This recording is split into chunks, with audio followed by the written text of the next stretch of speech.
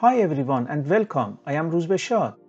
In this short video, I'll make an adjustment to the business services layer that we implemented in the previous tutorial.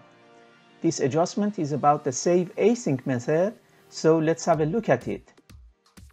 As you see, it has a parameter named entity to save of type tentity, which is in turn of type entity base and hence an object. Because the parameter is reference type, any changes made to it, like the auto-generated values by the database engine, will be available to the caller method. So we don't need to return it as the result. Instead, let's return the number of entries written to the database which are reported by the save changes method of the dbContext class. So we'll have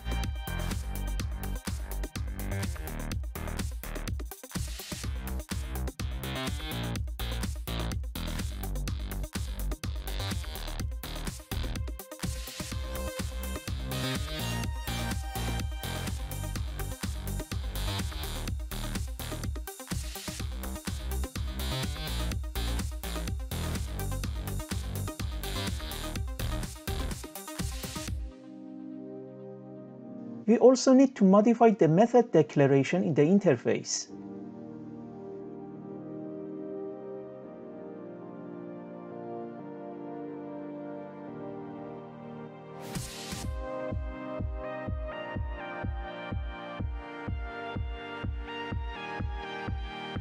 That's all. I hope you have enjoyed it. If you have any suggestion to improve the content of this channel, I'd be happy to have them.